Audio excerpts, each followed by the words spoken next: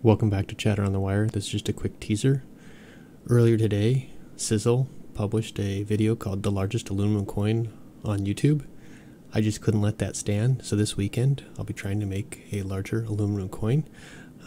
This will have a few throwbacks to him, to our Australian who loves to go around and steal everything out of his house and melt it, and sorry I can't remember who that is off the top of my head right now, and to Matt on Demolition Ranch. Don't tell Mayor, because I'm going to be stealing stuff here. Thanks, bye.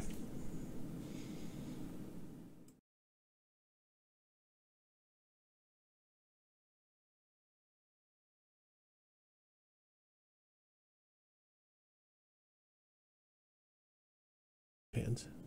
I can use one of these, I'm sure. 8 inches, too small.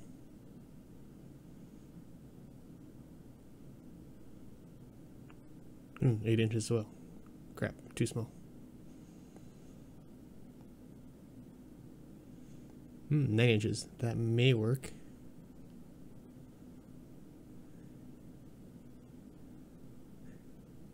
Ah, 10 inches, perfect. Did I hear something? I don't think so. Well, maybe. Gotta get out of the house here fast. I want the door open. Oh, up. Okay. Man, this is a mess out here. But no one's here. Cool. Set this here. Hopefully it's there this weekend when I go to melt this and show up that Sizzle dude.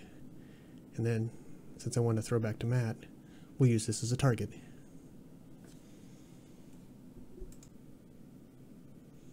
So for a while I actually have wanted to make some 1/2 inch, 1 inch, and 2 inch aluminum plates and use them out on the range and see how bulletproof they are at different calibers. I know Demolition Ranch has done things like this forever. I'd like to do some of my own tests based on some of the handguns and rifles that I own. It will not be scientific at all. We'll just be throwing it out there, and that will be sometime down the road.